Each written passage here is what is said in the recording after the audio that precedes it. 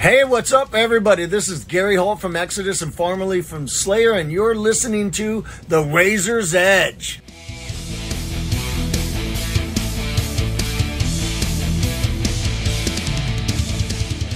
Hi, it's Kat from The Razor's Edge. I'm here on Saturday at Bloodstock and I'm here with Joe from Urne. How are you, Joe? Yeah, I'm all right. Yeah, I'm feeling a little bit tired now, but personally a bit buzzing because the boxing's on in a bit, so I want to get in. I fucking need to get some signal to start watching it. Oh, I'll have to give you the Wi-Fi code. Yeah, well, the artist Wi-Fi code's terrible, so... I don't think ours is much better, I'm afraid, for you. Okay, well, I'll figure out. So I'll be up a tree or something trying to get some. So, how are you feeling about playing Bloodstock this year? Yeah, it was good. It's been really thrilled. We've had so much going on. The last 18 months have been pretty full on, you know, and it's... Today it just felt like a bit of like a closing of a chapter, but it's weird because we just literally released a new album, but in a way I'm feeling like we're kind of signing off on one thing, and I still need to get my head around it, but yeah, no, it's a privilege and an honour to play it, and yeah, now we're just, you know, it's weird, I've got such a weird feeling about it, and now I'm just like, right, we need to start writing album number 3, and this fucking one's only just come out, you know. You've got to give yourself a break, mate. Yeah, I know, but me and Angus are so slow at writing like music, so I've got to try and nip ahead of the curve at some point. And the next one we need to make it bigger and different, you know. So I think we're gonna do something different, and I think we're gonna make it interesting. And I'm already thinking about it. So you can see it in your face. Yeah. You're like, right, I've got these ideas, but I'm not going to say anything. I'm just going to keep them under wraps. I'm excited, but I feel like with us three, I feel like we've not even scratched the surface of what this band's possible, like that, what we can deliver and what we can do.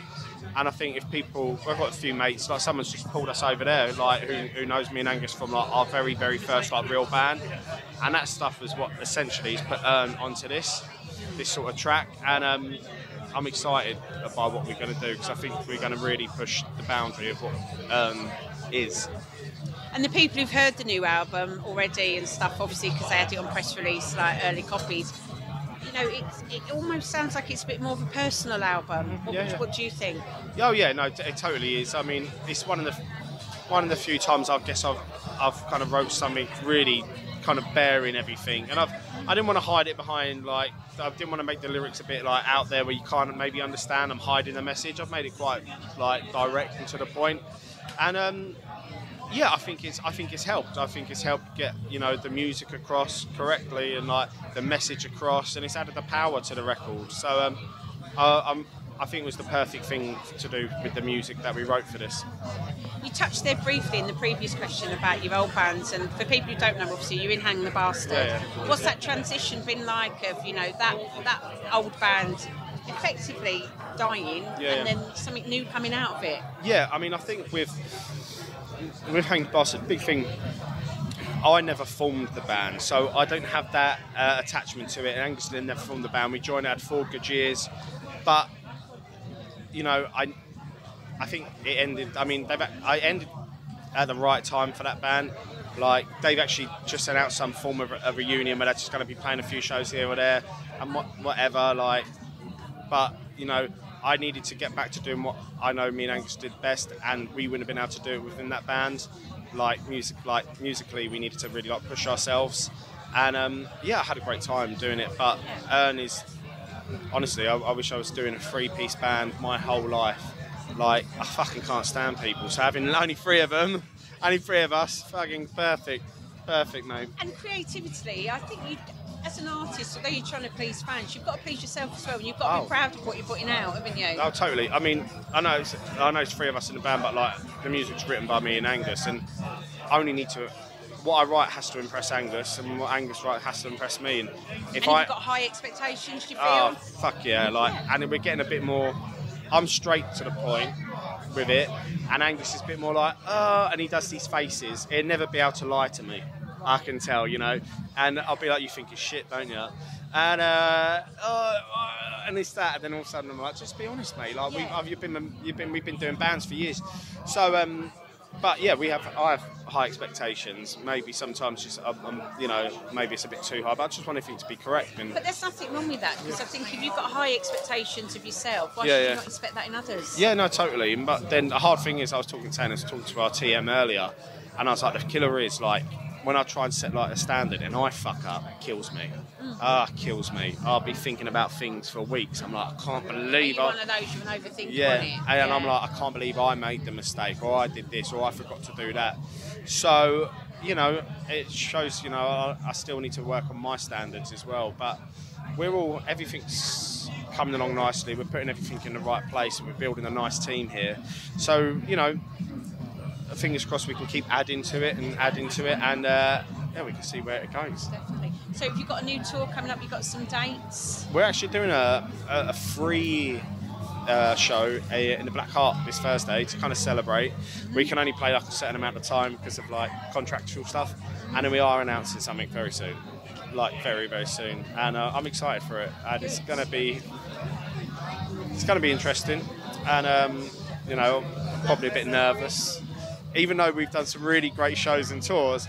Going out maybe on your own is a bit slightly different. A little bit daunting. Yeah, and I'm like, it keeps you on your toes. Yeah, I'm like, do people give a shit? Do you know what I mean? That's the thing, and I'm like, we get told they do, but we're still a small band, and like, you know, I don't want to turn up and play some wherever, and you know, only your mates turn up or something. So I've sorted them out lists, so I'm just like, fucking hell. So fingers crossed. You know, we'll see. We'll know soon enough how it goes. But doesn't that make it? I mean, you just got to see the reception you had here, though. Yeah. People are going to be at those shows, Joe. Yeah, I hope so, and it's. I think people are getting out more now. Buying tickets it's a bit more than they were maybe the last 12, 18 months. Oh, totally.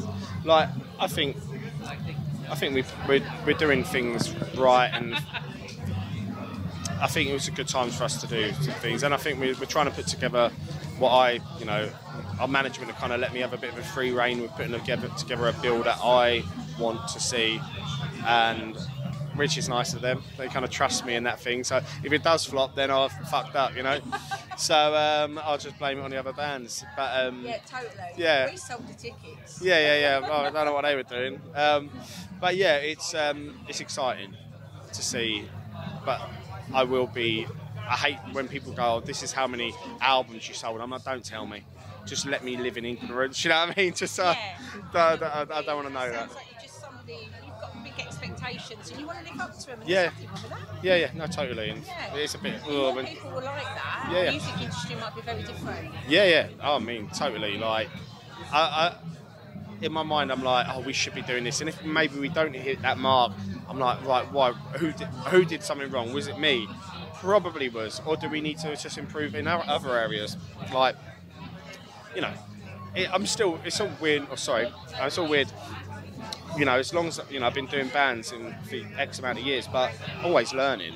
You know what I mean? And that's the thing. Like, if I ever thought I'd learned everything I needed to know, there's no point in me doing a band then. Like, when I constantly learn things every day, but from music, and doesn't mean I'm on tour, doesn't mean I'm at a festival. It could be just something sitting at home. So I'm always trying to like take in knowledge and that just to make something better for us. So music, as we know, you know, you've been in the industry, that's been basically, it's ever evolving, and I think you've got to evolve with it, or you will get left behind. Yeah, totally. Yeah. And I mean, I think I've missed the boat once or twice before, and I never thought I would be able to step on that boat, and thankfully, you know, we were about to like chip it off and forget about it, me and Angus, and then we said, oh, let's just do one more thing for a bit of a laugh, and that little bit of a laugh took us to America to record with Joe, and took us here like all over the place, and it just happened to be our time, you know, and the other times it weren't meant to be, but. And it's a really good way to look at it. Sometimes you could beat yourself up. Yeah, totally. Yeah. And, I mean, at least I've kind of got a chance. I'm not here thinking, oh, we're Metallica or anything, but we have a chance to maybe create something. And I'm glad we got that. And I would have been gutted if I felt like we constantly missed the boat, and I never got that chance to kind of express my version of what I like to write about metal. And we finally kind of got it. So we'll see. Before I let you go, just to ask you, is there anybody else you're going to try and catch today? Anyone that you're really interested in seeing, or you've seen before you go? Annoyingly, I really wanted to watch Crowbar, but then I was sitting there and I was like, I can't be bothered to move my legs. So I just listened to them. I was fucking shattered, mate. I want to watch a Bath, because I don't even know what time he's on. But I'm like, it's either he's got that sort of thing where it's either going to be amazing, or like, yeah, disaster. But like, if he goes up there and plays the bangers, it's going to be great. Yeah. Definitely. So fingers crossed. Who are you listening to that you could recommend for us and our listeners to listen to? Really random. I was never a fan of him. I was never the singles. Yeah. I was just like, yeah, sure. The new Vilvalo album, it's like a Nordic pop rock album. I fucking love it. I'm obsessed with it. And we all are in the band. Like, we saw him in a festival and we met him, lovely guy, and watched him. And our content guy is a big Him fan, and it was amazing. And I just can't stop listening to the album. Like, I'm fully obsessed. Fully on board with it. Yeah, God bless him. I'm like, yeah, mate. You're like after 20. He rings you up and he's like, "Come on, Joe, I want to do like a bit of collab." Yeah. Go. I would love to have him sing on our stuff. Like, I think it's amazing. And what else have I been? I like listening to old music. I do. I try. I'm actually trying harder now to get in with all, like, not in with the new bands, but to be on kind of a sort of a pulse of it. Yeah. But I like listening to old soul music. Makes me happy. So be it going home, be it listening to some Temptations or Wilson Pickett or putting a bit of the Drifters on, that's what gets me. Saying that, completely different. I've been listening a lot to the first two George Michael records recently. Did you watch the documentary?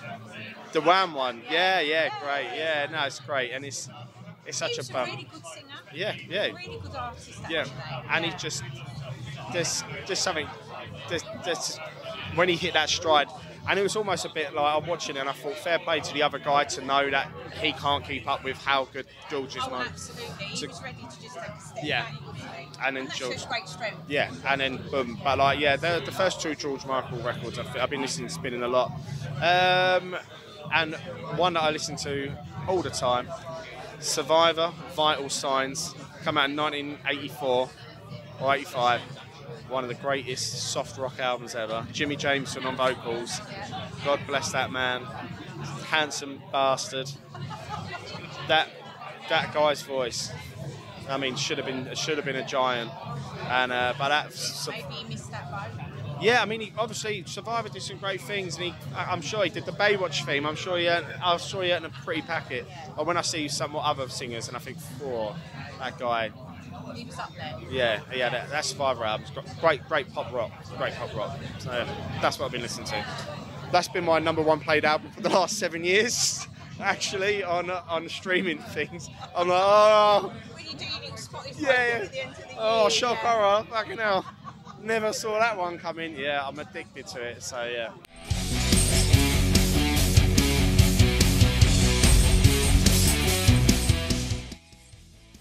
Thanks for listening. Make sure you keep up to date with future episodes by subscribing to our channels. For more information on this podcast, or for all the latest music news, reviews, interviews and more, head over to our website, www.therazorsedge.rocks.